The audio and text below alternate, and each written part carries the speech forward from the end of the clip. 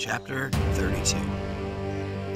I can explain, the computer voice spoke again. Yeah, right, Tessa said. I've just watched 75 years worth of your lies.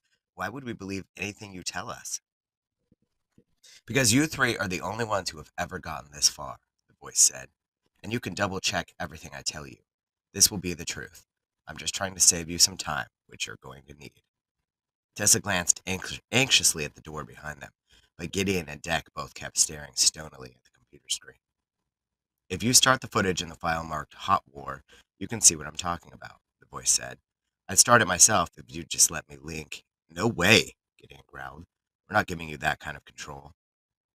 Still, he hit a few more keys, and the map vanished from the screen. In its place was a chaotic scene that made Tessa flinch and hide her face. Bombs dropping, bullets flying, people screaming, blood flowing. Just in the brief moment before Tessa put her hands over her eyes, she saw a man's head explode, a child running on legs that blew up underneath him, an entire school full of students collapse into a pile of dust. That was the war, the computer voice said harshly. Personally, I'd stop the footage right here. I think you've seen enough. But you three are in control, not me. Tessa peeked out through the slits between her fingers. Gideon let the footage keep running. It was too awful to watch, but she had to keep looking to see if it would ever end. You could have faked that too, Dex said shakily. But I didn't, the voice said. That really happened, more than 75 years ago. That couldn't go on for 75 years, Tessa said.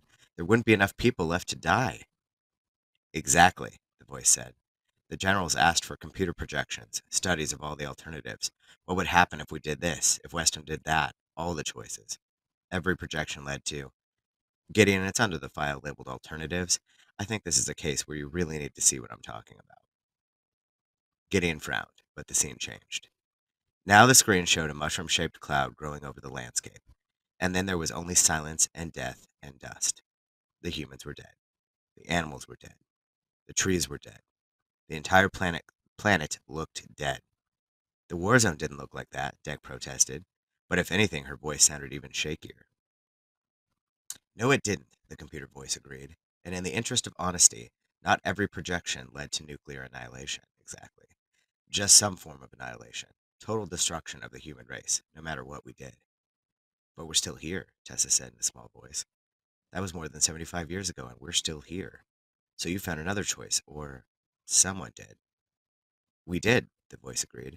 We saved the human race from wiping itself off the face of the earth, along with every other living thing. We did? Gideon asked. You mean you and the top generals found another choice? No, the voice said. Me and the enemy's computer system.